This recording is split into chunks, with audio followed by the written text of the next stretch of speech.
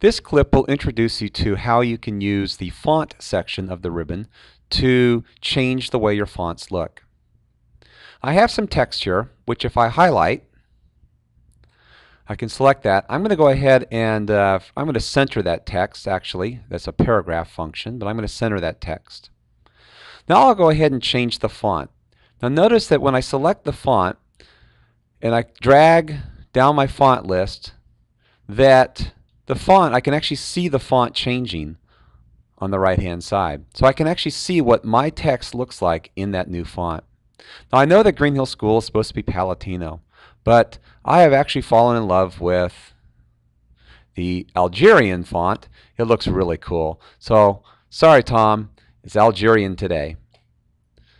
Now we can take that same font and we can change its size, and you'll notice that as I drag this down the page again, different sizes, I can see that font actually increase.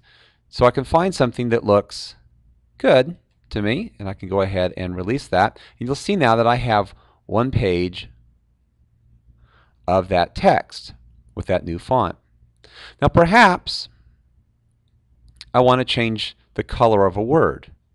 Well, here's my color icon. Well, I could, if I just click the color that shows there, it'll change it in this case to red.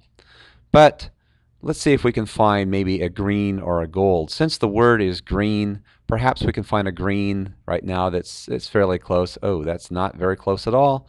But we could actually try and mix our colors and choose a new color off of this list right here. So there we go. Welcome back to Green Hill School.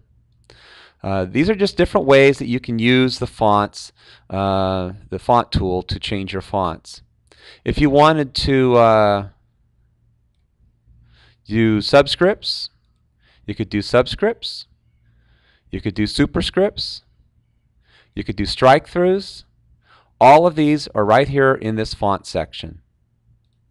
Again, that's the font section of the ribbon.